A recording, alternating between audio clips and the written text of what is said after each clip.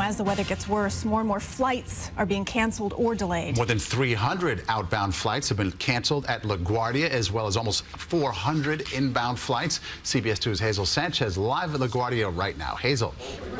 Maurice and Christine, I'm taking a look at the arrival and departure board behind me, and it's almost entirely covered in red. And that, of course, means flight cancellations, and there are a lot of them. And that appears to be the situation at all the area airports, and it's only expected to get worse. In fact, Port Authority officials tell us that all of the airlines here at LaGuardia have already canceled all of their flights here tomorrow. Crews are working feverishly to de-ice planes, prepping them for takeoff. It's the mad rush out of New York to beat the brunt of the storm. William Janeo drove to LaGuardia from Bloomfield, New Jersey, in hopes of guaranteeing a flight to Las Vegas after his original flight was canceled.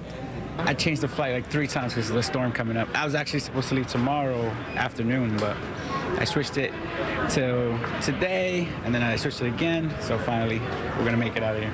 More than 5,000 flights in and out of East Coast airports have been canceled as the storm approaches. Many airlines, like United and American, announced the cancellation of all flights out of New York tomorrow.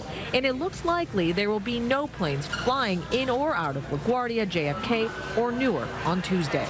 Kind of excited. Thought it would be fun to be snowed in and build some snowmen.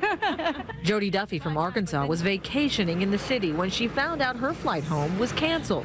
After watching the snowfall worsen at the airport, she's now looking forward to going home. We're supposed to have a direct flight. Now we're going through Chicago and getting home at close to 10 o'clock, where we should have been getting home about 5 o'clock. So still getting home, though.